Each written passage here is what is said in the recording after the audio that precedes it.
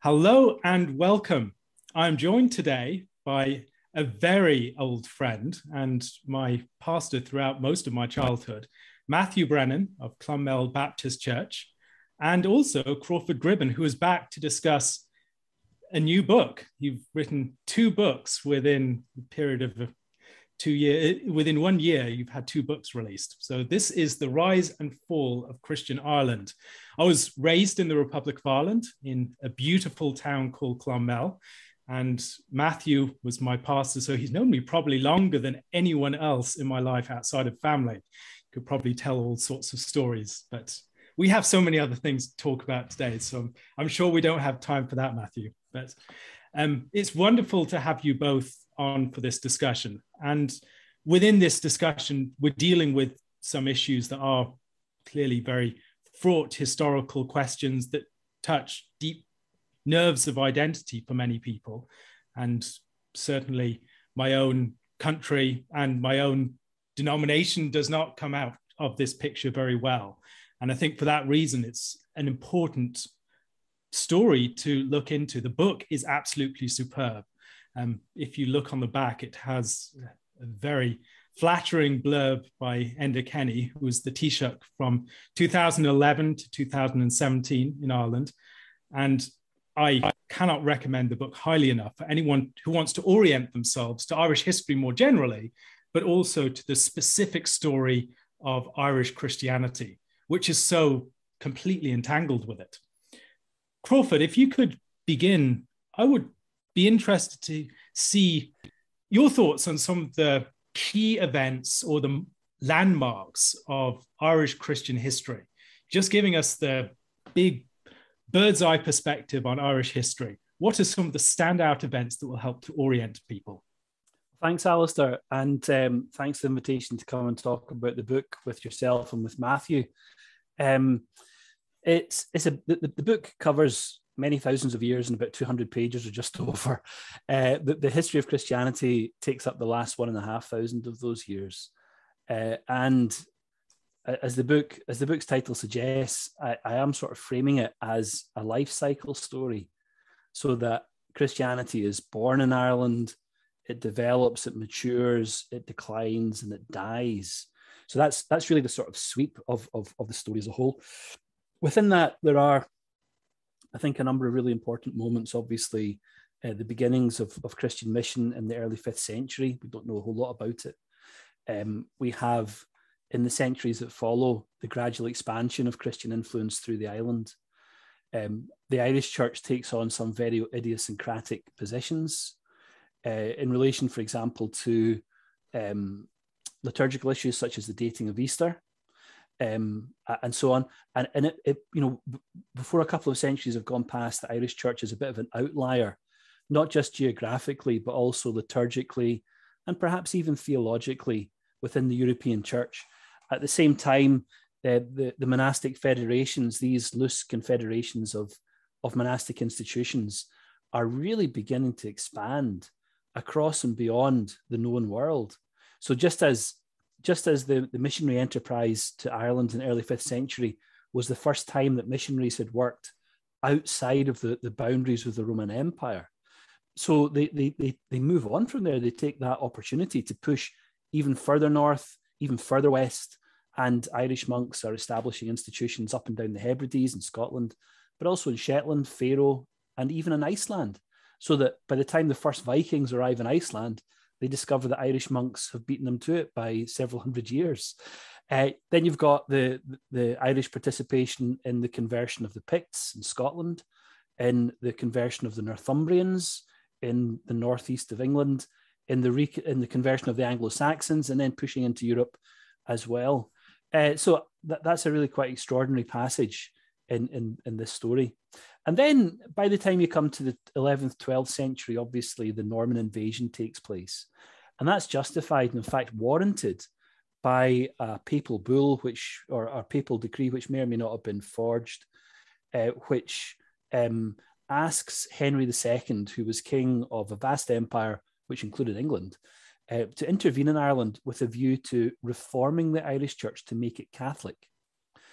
But that doesn't succeed. And in a way, the church divides between the parts of it that are dominated by English influence and the parts of it that are still deeply Gaelic in culture and language and so forth. And in the Gaelic parts of the church, clerical marriage continues and priests continue to have wives and families right the way up to the 16th century, when there's a second attempt at Reformation, but this time a Protestant attempt at Reformation by another Henry VIII. But that Reformation also fails. And you could argue, if you wanted to, that it's really only during the Protestant Reformation that the Irish Church becomes Catholic, because that's when it's really brought into the European structures of the Catholic Church in a very foundational way. So then, by the early 17th century, you've got two parallel communities, a tiny minority of Protestants, most of whom, in fact, almost the overwhelming majority of whom, are either settlers, migrants, or the children of migrants into the island. And the vast majority of the population, 85, perhaps even higher percent in the 17th century, who remain committed to the Catholic Church. And that's the position through the 18th century, which is a century of tremendous difficulty. Obviously, there's violence at the start of the 18th century, and there's in a field rising. The history of English intervention in Ireland is, of course, notoriously violent, and through much of the 18th century, it's given a distinctive religious overlay as well. Penal laws are brought in, which support the economic benefits that are given to members of the established church, but which preclude participation in professions or university education or other kinds of occupations from the vast majority of the population. All the Catholics, of course, but also all the Protestant dissenters, Presbyterians, Baptists, and so on. And those penal laws affected different religious communities in different ways. So while Catholic marriage is always legally recognised in Ireland, Presbyterian marriages are not. And in fact, it's only an Act of Parliament in 1844 that regularises the legal status of Presbyterian marriages. So 18th century into the 19th century, we've got really two different revival movements going on more or less simultaneously from the middle of the 19th century onwards. An evangelical revival, which brings these competing groups of Protestants together and gives them a common sense of religious identity, which at the end of the century, during the Home Rule crises, becomes a common political identity under the rubric of unionism. And at the same time, among Catholics, you've got a devotional revolution, which is really encouraging for the first time weekly mass attendance. It's regularizing what parish life is meant to look like. And that's really consolidating a Catholic population, which is also forming its own political character under the rubric of nationalism. So at the end of the 19th century, you've got now for the first time really, a united Protestant community, united by politics, and a united Catholic community, which also has a shared political goal. And if Protestants are identifying with the British state, Catholics are identifying with the Irish nation. And that's what sets up the very real, visceral political problems of the early 20th century. Early 20th century, the third Home Rule Bill leads to the raising of private militia on both the part of loyalists, those who want to remain attached to the United Kingdom, and nationalists, those who want to pursue a different future, an independent future for Ireland. The prospect of civil wars initially staved off by the breakout of World War I, where in which both members of both the loyalist and nationalist militias, the volunteer forces, served with distinction and honour.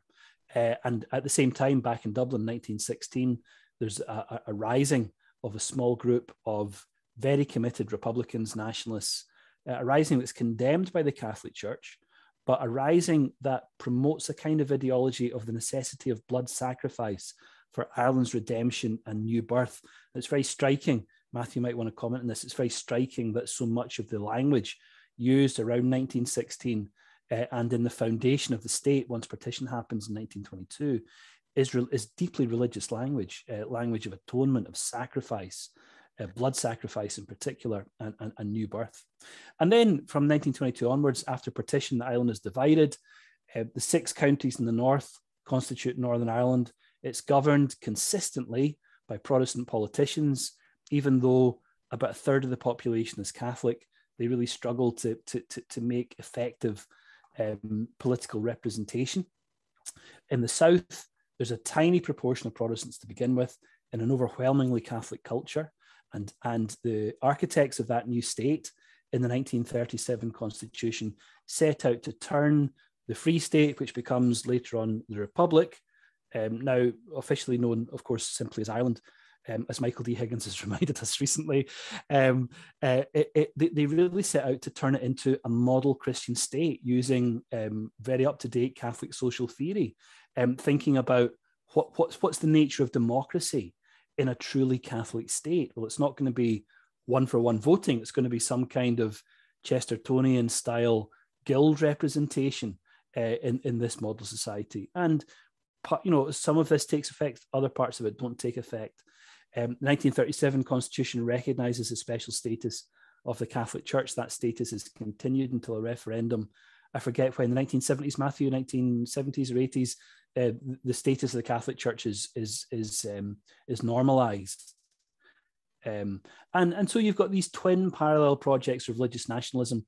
The South gradually, economically, it moves up and down quite a lot, but as time goes on, the influence of the church begins slightly to wane.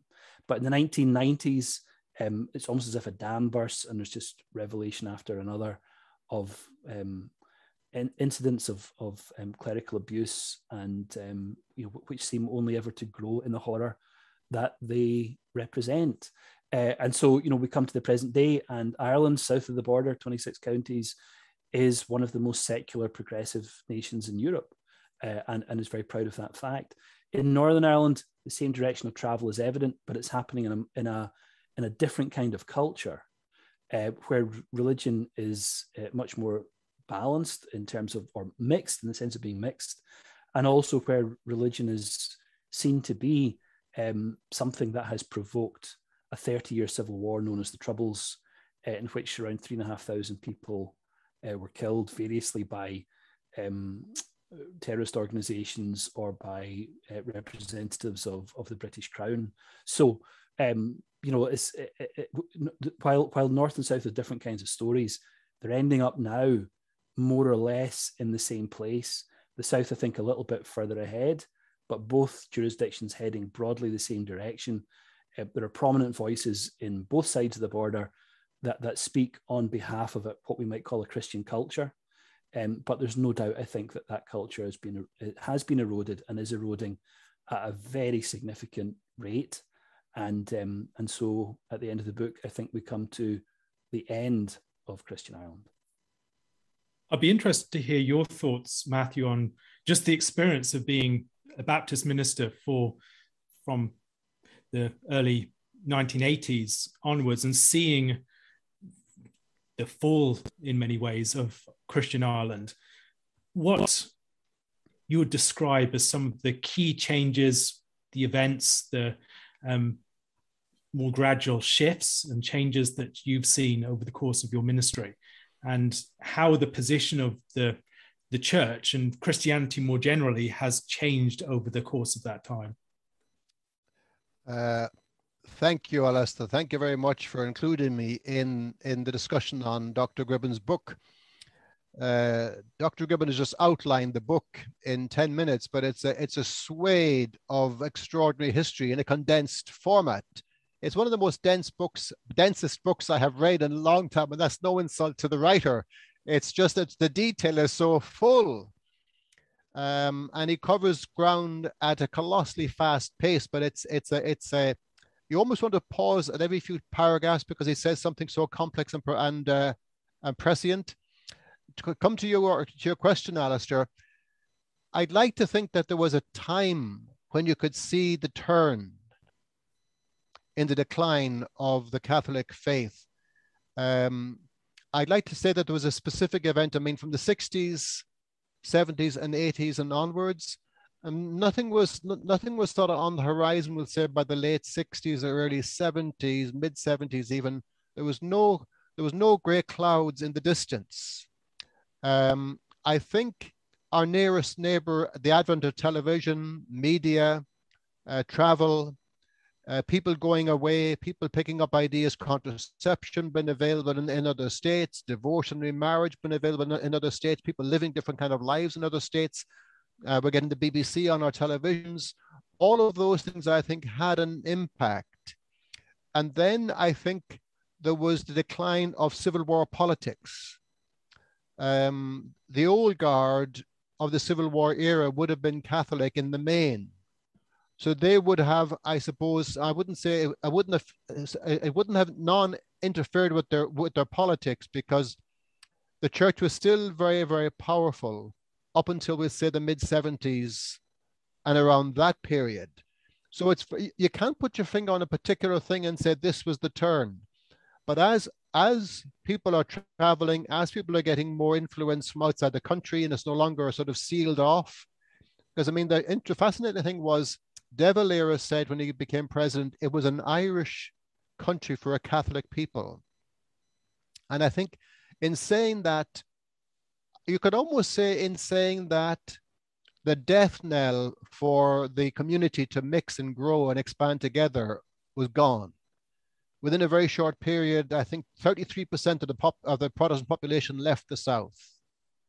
That was a significant figure, Alistair, because then the diluting of a very condensed and intense Catholic faith wasn't going to happen now. So the state itself, I suppose, sowed the seeds of its own destruction by knocking out those who could have had a say in the republic and in the long-term good of the country. I think that was a factor. And I think when the media and the BBC and the influence of other countries began to impact Ireland, and television programs of an entertaining nature with singers and personalities were on the increase, and into that came priests like Michael Cleary and other men like him. They came on the scene, and at first people thought this was odd that we have a priest singing at a concert. And then after a while, it was around for a while, and then they began to see it. Well, even those who approved of the singing at one level, I think they were saying that this was a denial of what they ought to be at another level. So there was a sort of a duplicitous outline mentality at that time. That popularity of the clergy becoming more and more dominant on our media and having a voice was there for a while, Alistair. But then there was one of the leading members of that there was a scandal of family that he was maintaining as a clergyman. That came as a shock to some people. And then a bishop was discovered to be in a similar position. That had a huge impact. Now, whether those things were the straw in the wind to tell you where the country was going to go, because in the past that would never have come to light. The media was on the side of the Catholic, and politics wouldn't have brought it to light either. But with the opening of the doors from other influences, the power at this level was beginning to wane. And it almost opened the door for people to see another aspect of the church that they hadn't looked at before, or the popular community could see. And then it was the unfolding of scandal after scandal after scandal that had a huge impact among the very conservative Catholics who had supported the church through thick and thin, and who were totally disillusioned that what they'd prayed for and paid for and paid to and loved and revered had let them down. And it's almost after that the whirlwind sucked up everything else in its vortex, and we're still in the vortex. And I don't know where the vortex is going to take us, Alistair. I think those were sort of the sort of indications that we were going to have difficult times with a very Catholic state, and then the influence from without, and then society at large changing from within. All of those things, I think it was socially driven rather than theologically driven, Alistair. I remember just growing up, we went to an Irish Christian boys' school, and many of the students just in the years above me were called John Paul after the 1979 visit of the Pope. It was very clearly something that meant an awful lot to people. There was a huge attendance when he visited, and it seemed to bring an energy to Catholicism in the country, and the pride of Irish Catholicism. It was actually such a big influence, not just in Ireland, it's a very Catholic nation, but worldwide, the influence of the Catholic diaspora from Ireland. That was still very much something that people felt, but very swiftly, you could see things changing over the final years I was there, and the ways in which there's always been a deep nominalism within that sort of Catholicism, but that nominalism became a lot more cynical and dismissive of the church, and the sort of suspicion with which the church was viewed was very different from my first memories of the approaches towards the church. You mentioned the Irish Constitution, and even in the preamble to that, there's a very strong statement of the Christian identity of the nation. In the name of the most holy Trinity, from whom is all authority and to whom, as our final end, all actions both of men and states must be referred, we, the people of error, humbly acknowledging all our obligations to our divine Lord Jesus Christ, who sustained our fathers through centuries of trial, gratefully remembering their heroic and unremitting struggle to regain the rightful independence of our nation, etc. There is a deep marriage between Irish identity and the Christian faith. And I think you can go back to the very dawn of Irish Christian story. We can think about the influence of St. Patrick, probably the best known saint worldwide. We have celebrations of St. Patrick all over the world, wherever there is an Irish diaspora community. And yet that marriage between Christianity and Irish identity has always had fraught dimensions to it. I'd be interested to hear your thoughts on the particular events that gave rise to that sort of marriage of Irish identity and Christianity, and then later Catholicism. It seems to me that you mentioned the rise of Christianity in Ireland, but the way you describe it, it's not just a rise of Christianity within Ireland. There's something of a resurrection of the church within the context of Ireland. It seems like the end of the world. It's a period of time when everything seems to be collapsing. And yet it's within the context of Ireland that many of the seeds of what will come next emerge. And so Ireland, at its very outset, is an image, in a sense, of the death and resurrection of the church. And maybe there's a seed of hope within that for this period of what seems to be renewed ferment. Yeah, I think that's an interesting point, Alistair.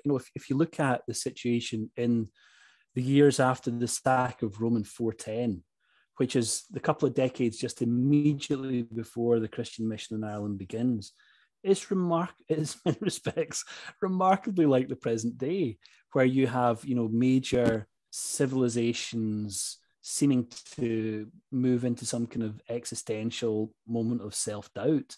In the case of the early 5th century, that's compounded by the beginnings of civil war in Rome, in the empire, the contraction of military power, and so forth.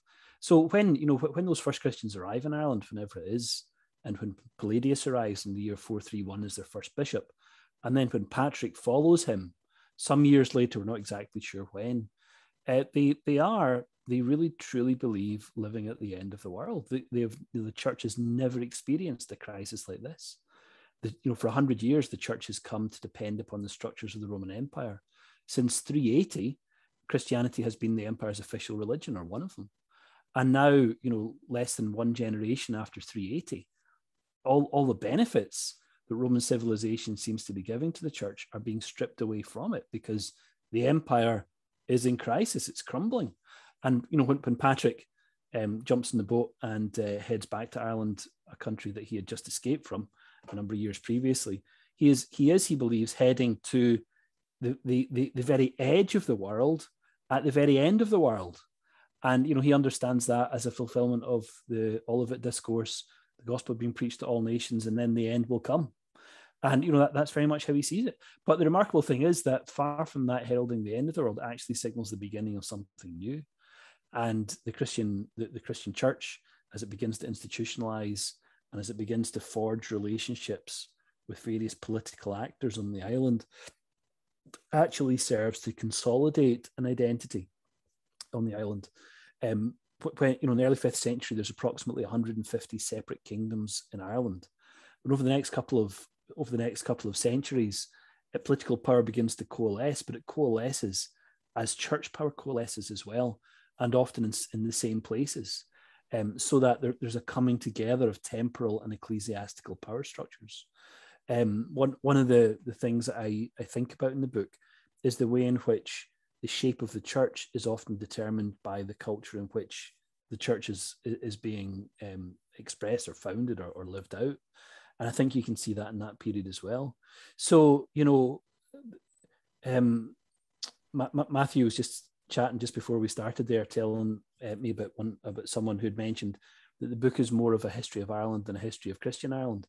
But in a way, that's the point, because the Christian religion becomes so intertwined with virtually every significant moment of historical momentum or movement or change that, in a sense, it becomes invisible, and yet it's always there, and it comes really to create an atmosphere.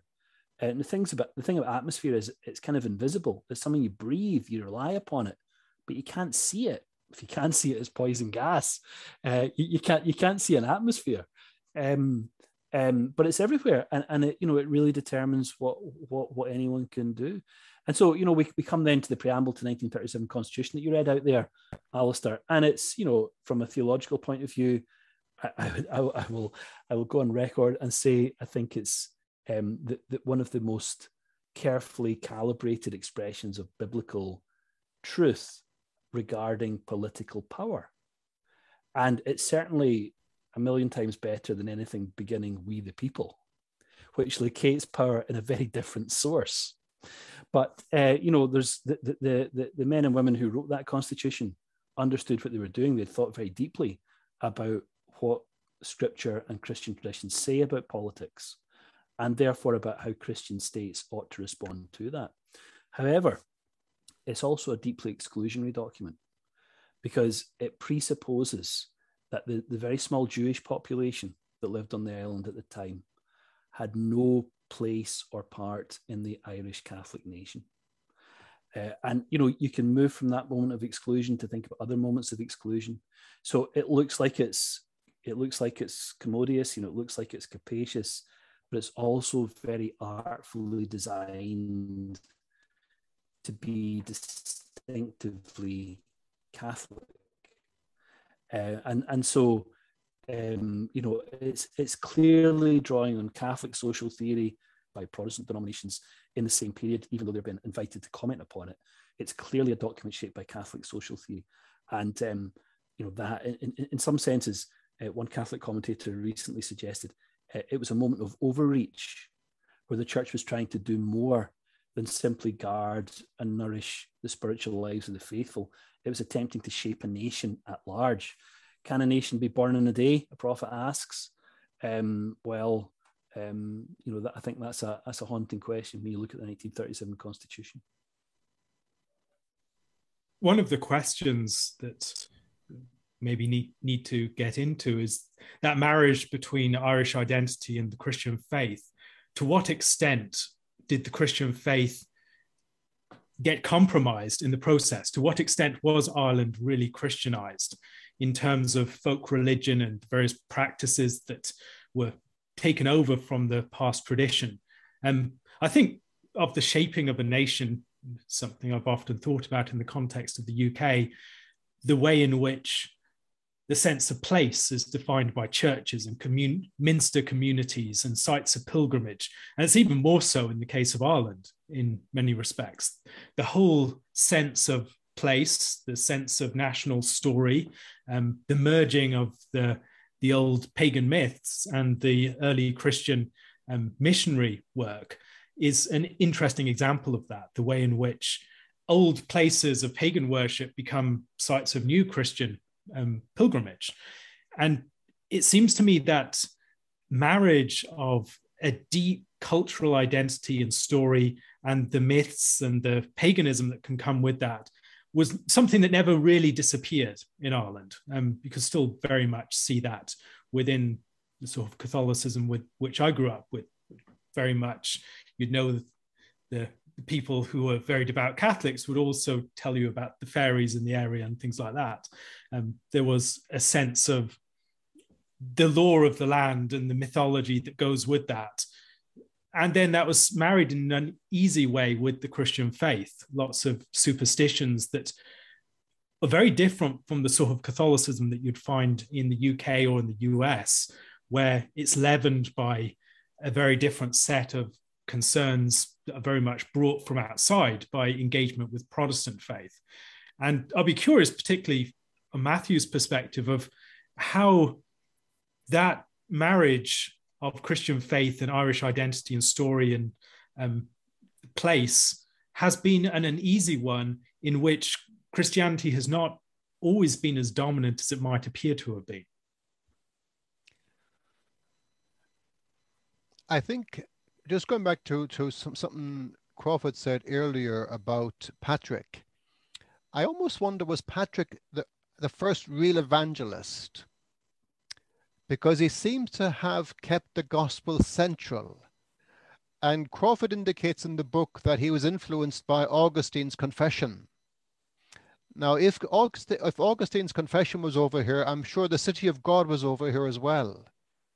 And of course, in the city of God, Augustine outlines civil and Christian distinction.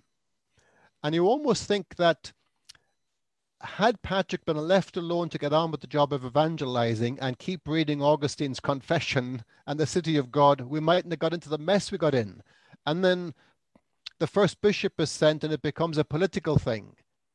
But then, Alistair, as that faith began to expand throughout the country, much of the old pagan scene centers were Christianized, and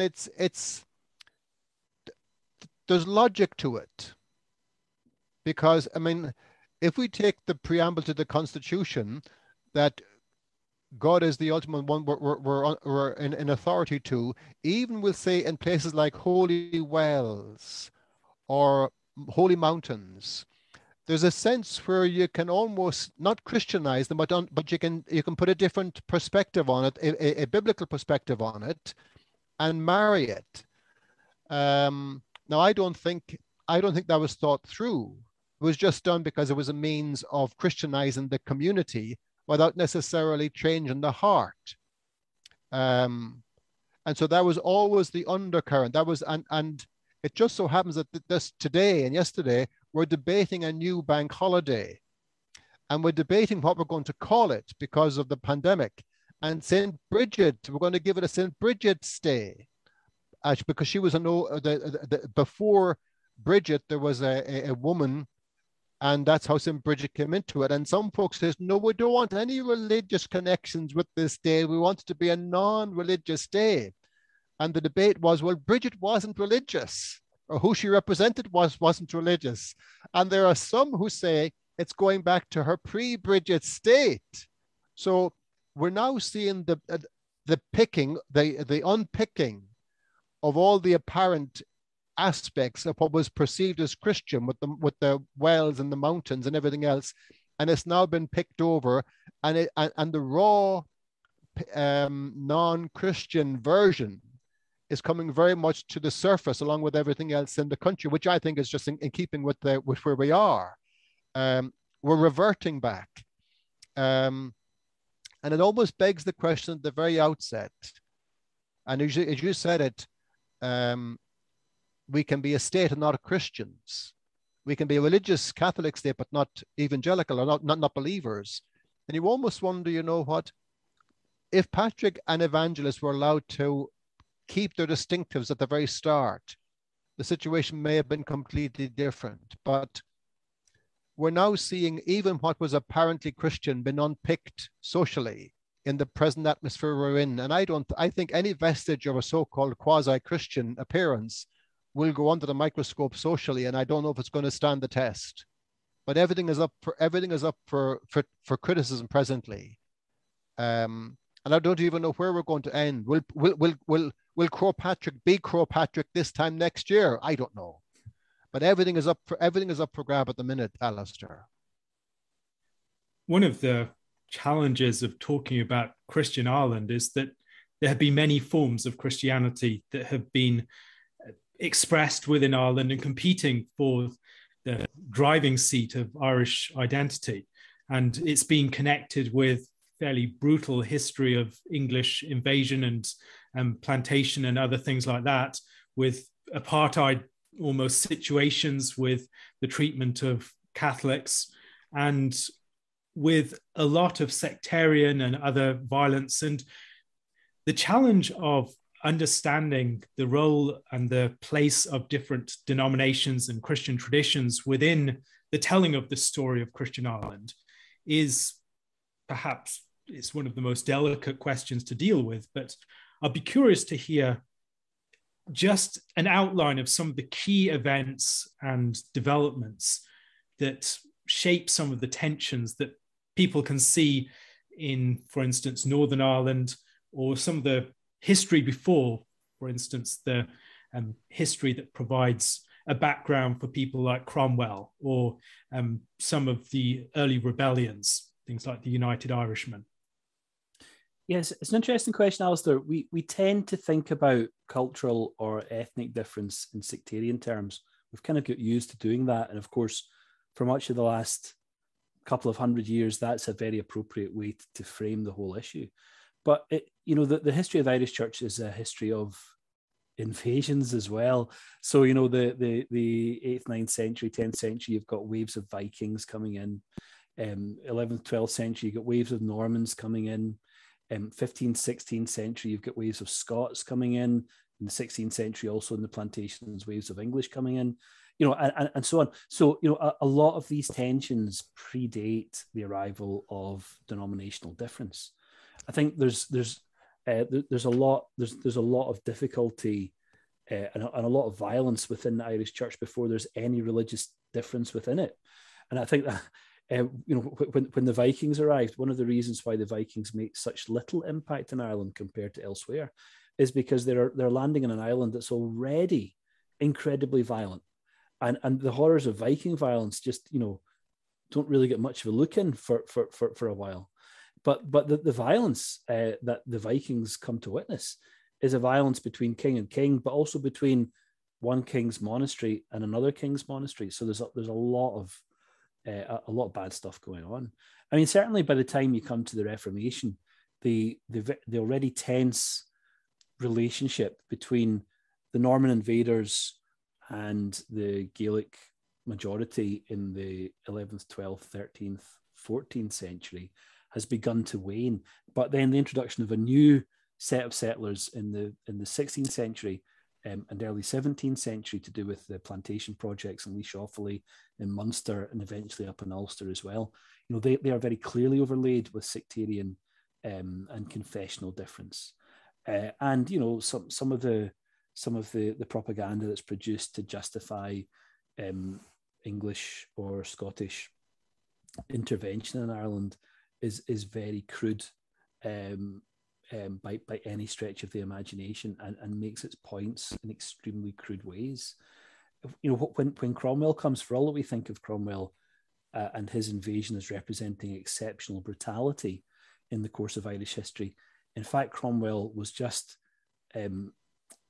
achieving a goal of English foreign policy that was already 70 odd years old, which was an attempt to control the land in order to get involved in massive land transfers of land ownership. So, for all we think of him as exceptional, in a way, he's actually typical of what wanted to be achieved. By the time we come to the 18th century, as mentioned before, the penal laws, I think, prise open differences between Protestants. And just as in England in the later 17th century, you've got a persecution of Protestants by Protestants unparalleled anywhere else in Europe.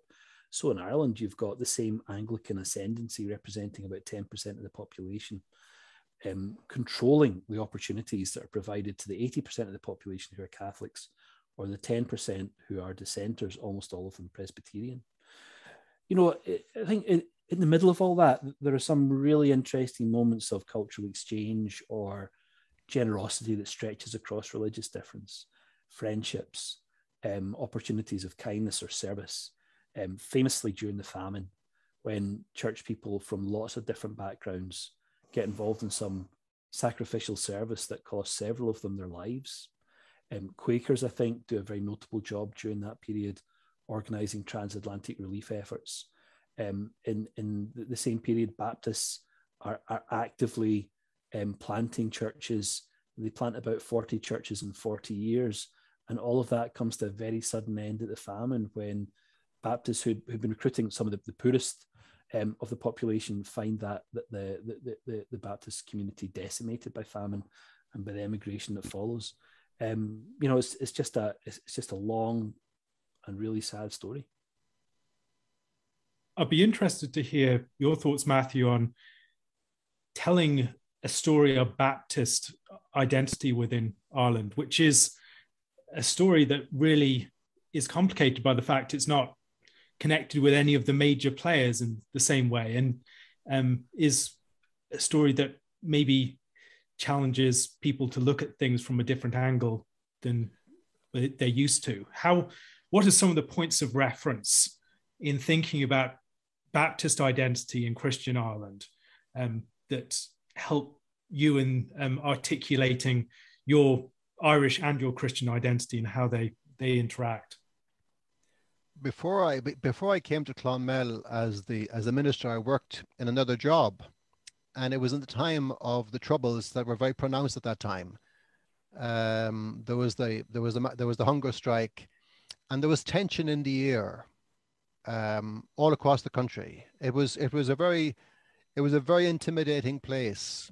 It was a very fearful place because black flags flew en masse all around the country, and the company I worked with, there was a particular man. He was a very big man physically, and I was not a very big man physically. And he would talk to me about going on active service. And by that was a euphemism to be involved in some sort of paramilitary or sectarian activity. And he would say, and he would use very expressive language. We got another black Protestant bee. We shot another one. And then he'd say, "You're one of them." And I say, "I'm not." He says, "You're," and he'd use this very colorful language. And I would say, "I'm nothing of the kind." I said, "I am a Christian." "No," he says, and he would try to pigeonhole me in this category. And I would say, no, I'm not that. I'm a Baptist. I'm a Christian. Ye Baptists are the same. And I tried to let him think, no, there was a distinction. It's not all cut with the same cloth. And he couldn't quite pigeonhole me. But I think if he'd had his way, he might have done something to me anyway. So there was that very strong tension in the air. And I think, Alistair, historically, and it goes way, way back, we can go back as far as Cromwell or go even before him. I don't know if you can separate your culture from your Christianity. I think someone said Christianity has been found, has been tried and found wanting, or wanting hasn't been tried. I think we're still in that. I think we're still in that dilemma. Christianity hasn't been tried, but a version of it has been, and it's been found wanting. The radical nature of, separation politics. Now, each of us will take different views on this, but the Baptists would have taken a very sort of non-participatory activity, we'll say, in state affairs. It was spiritual, it was church planting, it was reaching the lost. Politics wasn't a big concern. So they got on with the main thing. And if we had kept the main thing, then I think the situation would have been different. But we're all children of our culture. And I don't think we can change that. And I think Christianity is a loser because of it. On one occasion, I was at a conference with a lot of Ulstermen, and the discussion of a well-known Ulster man came up, and I asked the question naively, maybe not naively. I said, how come this particular man is the dominant voice for Christianity in Northern Ireland? The man has now since died. And everyone in the room said to me, you don't understand. That's the usual response they give you in the North when they don't like your question. They say, you don't understand. You don't understand. So there was another man in the room who was a very eminent man, who was not an Ulster man, and he wasn't an Irishman. He says, well, actually, I agree with this man here. This particular voice should not have been the voice for evangelicalism. Why did you men allow this man to be the dominant voice? And then the room went deathly quiet. And I think we coalesce behind the culture we embrace Christianity in, and don't think outside of our cultural heritage. And I think that's more pronounced, Alistair, than we're willing to even realize. Yeah. But just to follow on from Matthew's point there, I mean, I think one of the things that allowed that particular voice to become so loud was that it wasn't a voice that was restricted to church-based proclamation. In other words, that the volume of that voice came through political leadership. So while the Baptists, to talk about the Baptists a little bit more, while the Baptists were busy preaching within their little tabernacles or churches, other voices were taken to the streets to engage in other kinds of protests. And they while the Baptists were pursuing perhaps a more spiritual, in inverted commas, or more a spirituality based much more on certain kinds of piety, others were framing their religious commitment as requiring them to be very noisy and very vocal and taking part in external events external to the church, which Baptist brethren and some other people, just would have looked askance at. So, I mean, I think it's very telling that, when we're thinking, Alistair, about how different communities relate between religion and nationalism, I think it's very telling that while Protestants from almost all denominations were arrested for some kind of troubles-related violence, as far as I know, no Baptist and no Brethren person was ever involved, or at least was ever arrested and convicted of being involved in terrorist-related violence. I think different kinds of Christians understand their relationship to society in fundamentally different ways, and that's one very visible outcome of that. Why do you think that the Reformation didn't succeed in Ireland in the way that it did in the UK and other places? Well, a little bit, I suppose, like what Matthew was just saying. It was half-hearted. It was never tried. It was half-hearted. It was initially in the 1530s up to maybe, I don't know, the 1570s, 1580s. It was really a political movement about getting the crown at the head of the Irish Church.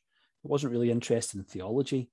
While the Church of Scotland had its Scots Confession in 1560, and the 13 Articles came out when, 1563, something like that.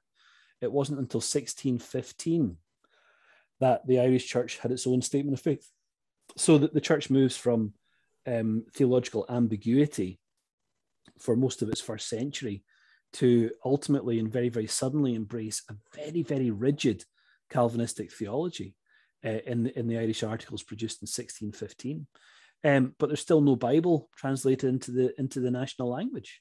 So while the German Reformation advanced on, to use that cliche, the open Bible, the Irish Reformation had no Bible, and the people who were promoting it were very obviously doing so for political or even colonial reasons. We were talking there about William Bedell. Matthew, do you want to tell us that story about Bedell and his translation, and how the rebels of 1641 so valorized him even in his death? Well, yes, and he was quite a brilliant man. He was an Anglican from the established church, but he didn't conform to the established church, and he had a desire that the Bible should be in the language of the native. It was an extraordinary late. I mean, that's the 17th century. This has even been talked about. So it's very, very late.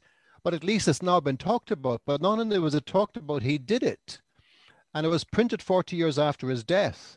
And in Galway, where he worked and labored, when he died, he was revered by the entire community. Now, there was something about Bedell that broke the mold by comparison with the majority of the established church.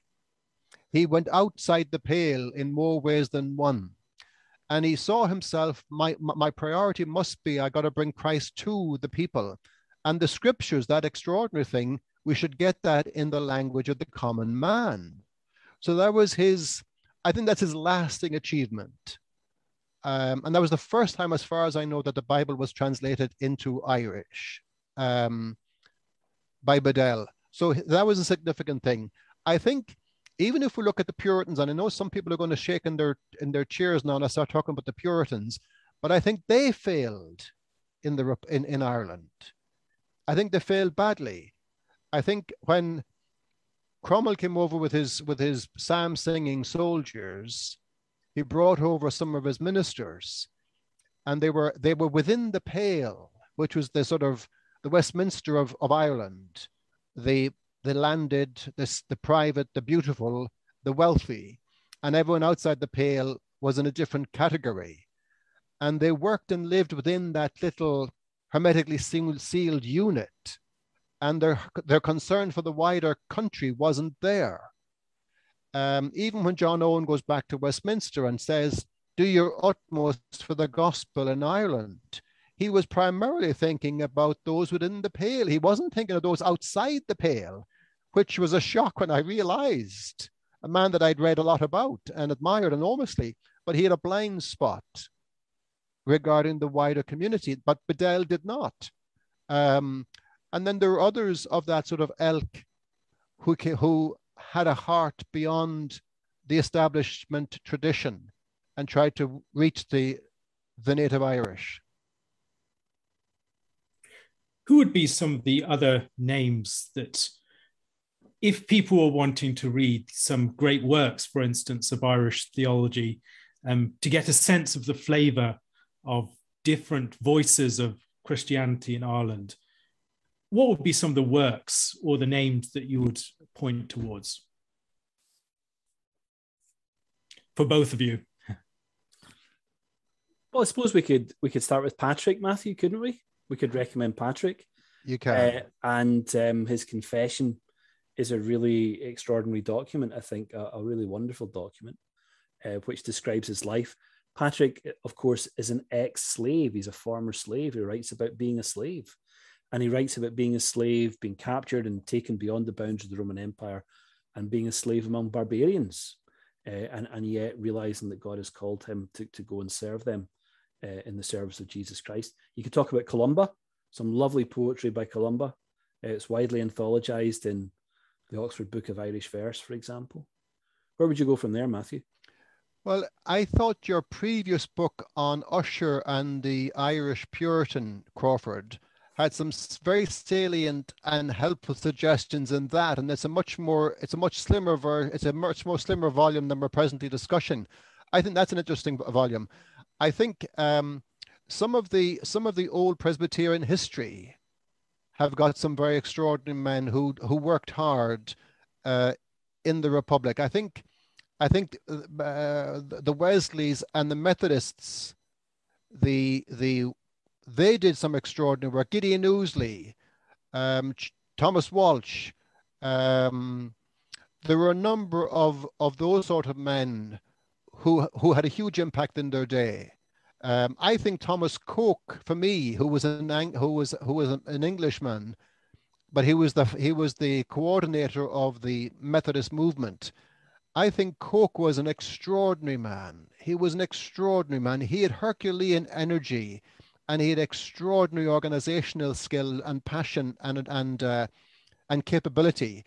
And he loved the Irish Conference when the Methodists would come. He wanted the church to grow. He wanted the country to be reached. Not only that, this man crosses the Atlantic more times than Whitfield crosses the Atlantic to see Methodism and preaching go there. And then in his mid-60s, he wants to go to one of the Southern Isles and no one was willing to go. And he says, well, I'll go. And he puts his own money forward, and then he dies en route. But he had a huge, for me, I thought he was an extraordinary man in the Irish context, that he wanted these men supported and sustained to do what they were doing. So that's one that stands out for me, I think, as an extraordinary man. Patrick particularly, but there's a big gap between Patrick and the Methodists. There's a 1,000-year gap there. We've got to fill in the gap, boys. Well, so Crawford, you're going to have to give us some more details there, Crawford. If Matthew gets to mention the Methodists, I get to mention John Nelson Darby, who is undoubtedly the greatest product of the Church of Ireland and certainly the most influential. A Wicklow curate becomes a priest who leaves the Church of Ireland over exactly some of the issues we've been talking about today, the relationship with the state, which he feels is completely deleterious. And he sets up these informal Bible studies, which eventually become the movement known as the Plymouth Brethren. The Baptist, Alice, sorry to cut across, just to run on that theme. I was struck by the fact that Crawford said that the Baptists were seeing a church come into existence for a year, for nearly 40 years, and then post-famine, the presence of the Baptists in the Republic has completely gone. I mean, pre-famine, there was a Bible college in Ballina, and there was a Bible college in Dublin run by the Baptists. Post-famine, there's very little left of a Baptist presence. And it's staggering how that movement was wiped out nearly after the famine. And I just can't understand that, Crawford. I think it's just because so many of the converts were agricultural workers, the rural poor, who were being educated in the Irish language schools that the Baptist Missionary Organization set up. And they were the people who were most vulnerable to the pressures that the famine revealed, either in terms of starvation, disease, or emigration. I think that's the only way to understand it. But I think it's very striking that Baptists grew in the southern counties of Ireland in the early 19th century when they couldn't get into the north because it was so dominated by Presbyterianism, and a Presbyterianism that was really, really hostile towards any other forms of evangelical churchmanship. Of course, after 1859, that great evangelical revival, all of that changes and the Baptists do begin to get a foothold.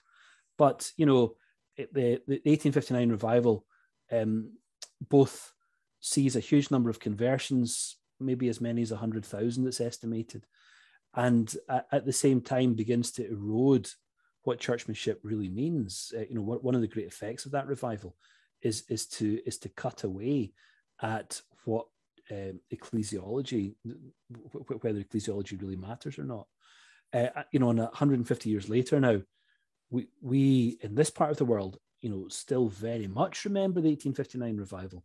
We find ourselves very much swimming in an atmosphere that is dominated by that kind of spirituality, revivalistic spirituality, but an atmosphere or a culture in which churchmanship is basically absent. That all of these denominations, and yet hardly any of them have any kind of functioning ecclesiology. And that's absolutely a consequence of the revival movements in the middle 19th century. But then we also find ourselves in a culture which is dominated by that kind of evangelicalism, even though there's a declining number of evangelicals in it.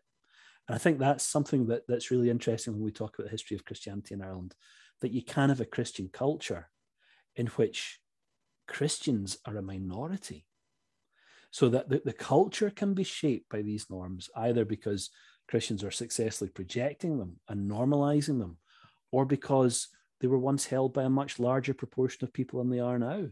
But still, the kind of hangover of that continues, gradually erodes, gradually changes. I think that's pretty much where we see ourselves at the minute. Irish history has been profoundly shaped by suffering, danger, violence, persecution, oppression, and all these sorts of negative forces. How has Christian faith been shaped by the context within which it has developed in Ireland? And how has Christian faith been a source of something that sustained the people through all of those forms of suffering and difficulty? I think if you take Christian in its broadest sense first, Alistair, the Catholic faith sustained Catholic people through very difficult times. Simple people were loyal to the church, looked to them for hope and succor, and got it in some shape or form. But I would say that within that constituency, there were genuine believers. There were genuine people who had a simple faith in Christ himself. And I mean, when the unpicking of the Catholic Church happened 20 years ago, I remember when I would knock on doors and talk to elderly Catholics and talk about the gospel. They were completely disillusioned with their own faith, but they wouldn't say it to me. They respected it too much, but they were lost. You could see they were lost. You could see that something had happened in their lives that had a profound impact on them, and they were disillusioned, but they didn't want to deny the faith, but something very tragic had happened to them. So when we would come and when the people now would begin to share the true Jesus, well, Christ with them, I think that they had been anesthetized against anything else. I think they thought they had the one genuine thing because that's what they were always taught. We were the one true Holy Catholic faith. And so us boys who just knew on the block, as it were, historically, we didn't cut muster with them. But when in the 70s, there was charismatic renewal, and right across the country in small towns, there was a work of the Spirit, and little groups of people came to faith, and that impact was really, really profound. And it got the Catholic Church got so concerned about it that they tried to bring it under the umbrella of the Catholic Church so that they could regularize it or snuff it out, as may have been the case. But before they could do that, it already reached out, and people across the country had come to faith. And you can go into churches now, or down through the country, and ask some of the older people there, when did they come to faith? And they will, you'd be surprised to hear that some will say it was through the charismatic renewal back in the 70s.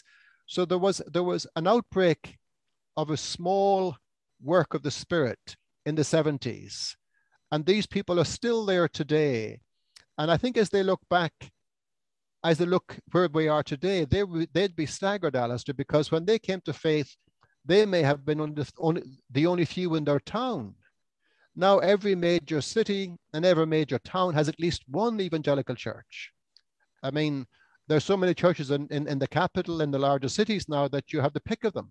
And even in the more rural areas or the counties, there are churches there which, when these people came to faith in the 70s, weren't there. So Christianity has been growing at a very small but constant rate since the 70s.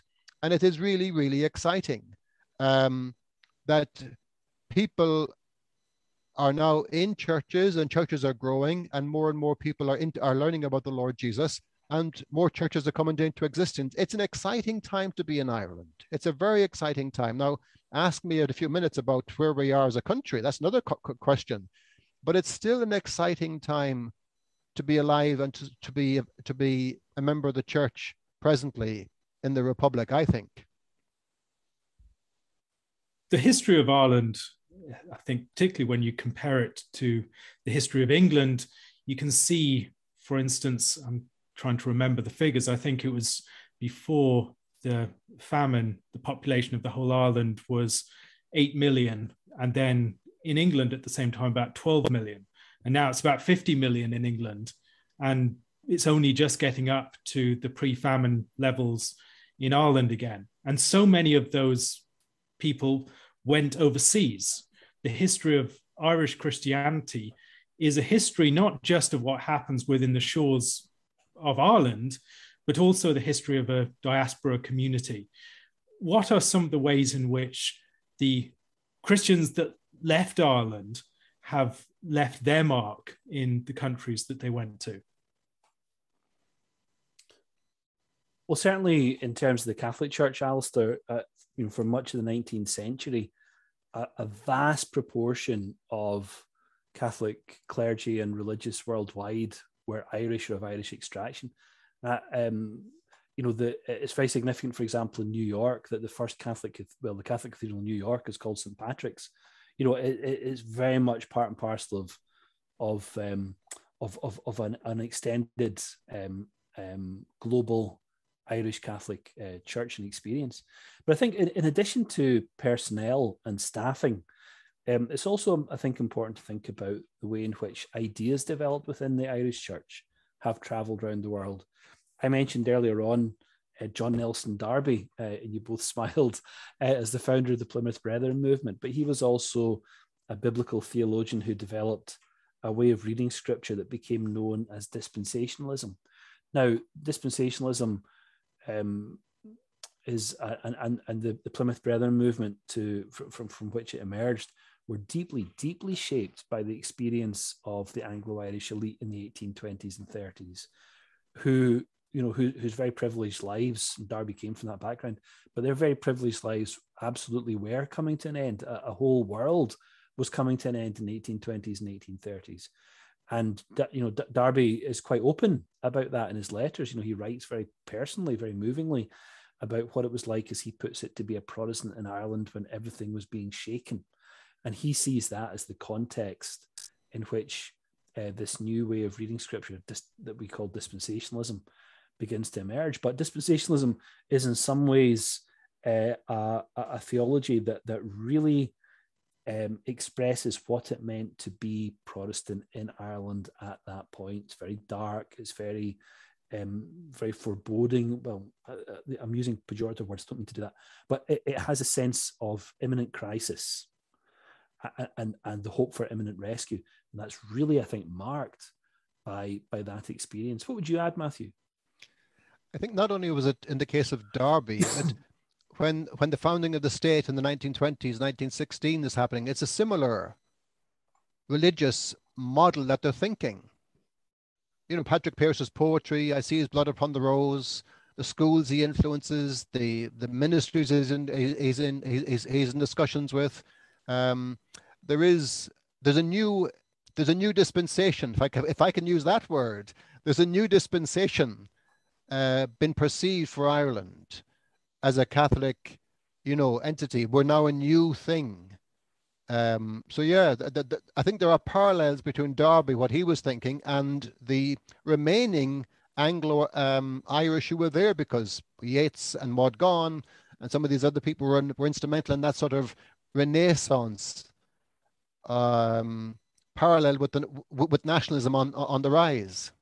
And Pearse is fascinating, isn't he? Because in addition to writing all of that verse, which is really devotional in its lyricism of his love for Ireland, and also for the sacrifices that he and others are prepared to make, he also has this idea in some of his speeches and letters that Ireland will become a kind of millennial state, that it will become the great fountainhead of global Christianity. And he really, I know he's a very eccentric individual in lots of ways, but he really does seem to have this idea that the blood sacrifice that they're prepared to make is not just political. It is actually for the renewal of the church, for the renewal of Christianity itself. And perhaps not fully taken into account that only one instance of blood sacrifice is ever going to do that. But that influence of Irish Christianity beyond its shores is very much from the outset of Irish Christianity. The importance of Irish missionaries going to various parts of the world, the protection of the Christian heritage, even as society is collapsing elsewhere. This redoubt of Christianity being established on the island of Ireland. One thing I'd be curious to hear Matthew's thoughts on, particularly as we conclude. You've mentioned some of the positive sense of the possibilities for the church as a voice within society, within the current context, where even as society is leaving behind a sense of its Christian identity, there is a place that's increasing for the voice of a committed group of faithful Christians who are very self-conscious in their faith. It's not a nominal thing. It's something that is very considered and resolved. It seems to me that the shape and the face of Irish Christianity has changed a lot in the last few decades. One of the things that we mentioned is the influence of the Irish diaspora. One of the things we're seeing now is the importance of immigrants coming to Ireland and their influence within particularly evangelical churches. Could you say more about some of the ways that you see the church changing in these times and some of the possibilities and exciting potential that you see for the future? I think as a country, Alistair, there's something has happened at the core of government. The church now doesn't get a voice. And if there's a voice, it's because the people are making a lot of noise to get the attention of the government. During the lockdown, the church wanted to know if they could gather, and it was almost as if it's almost the last group in the room to be invited to the government to discuss it were the church. The drive and this is my perception, and it may not be accurate, but no, appearances do convey something. The state the instruments of the state now, I think, are marginalizing the church to the periphery of society. Even with Ireland being a Catholic state, they are dismantling all of that. And so you have a large number of Catholics who are Catholic at heart, who have no voice now, who have no representation in the state. The government doesn't speak to them or speak for them. It's almost as if they're not there. And I almost think it's government policy to be intolerant towards the religious presently. They will play the political card when they come to occasions of national remembrance. But as an entity, Alistair, even with the flag been blessed by the Catholic Church when the state was founded, there'll be none of that now. They're almost running as far and as fast as they can from any religious connection in the state. Now that's fine. That's fine. If you want a secular state, but you have a huge number of citizens who are deeply religious. You have a huge number of citizens who are Christian. And you're saying to these citizens, you have no voice in the state. In other words, you're a non-entity. And I think that vibe has been picked up all the time, Alistair. And the diaspora played a role in the last two major referendi. That's on the same-sex marriage and on the abortion referendum. A large number of the diaspora were contacted by pressure groups, lobbying groups, to campaign and to come home and vote in a particular way. And I think by sheer resources of funding and voice and media, that's how it happened. And I think, and I can understand why if you've been raised in a Catholic country, you'll be hostile to the Catholic faith. But as a governor, as the governing class, you're to govern the whole of the state. And I don't think the government are doing that for the religious. Now, what that's going to look for us in the future, the way the wind is blowing internationally, it doesn't look very encouraging. I think the church will be marginalized. I think its message will be not silenced, but reduced. Its impact will be reduced. And I think the church is going to have to become creative and not fear it, but go back to what Augustine was saying. We're running parallel with the state. We're the citizens of another kingdom in a state. We're the best citizens of that state, but our priority and our primary concern is a greater kingdom. And I think we're going to have to learn that in a fresh way, and have been learning it in the last few years, Alistair. But as a state, as a government, I think anyone who's got a religious conscience in Ireland at the moment, I think they're not been represented by the state. While Christianity as related to the state seems to be really marginalized, what are some of the positive signs that you see within the church's life itself? Some of the trends that you see within evangelicalism and other forms of Christian denomination and tradition within Ireland. In the Republic, I think, Alistair, it is, I have to say, even though the winds of adversity are blowing all around us, I think we are still excited. I think of towns like Sligo now would have 10 evangelical churches in it. When I was growing up, there was one. I think of Cork, the county. I think of the large number of Christians in the county of Cork. You could almost call it the Bible Belt of Ireland now. I think of the largest church in Ireland is Romanian in Dublin. And the Chinese church is growing. There's Nigerian churches. We're becoming a very, very international country.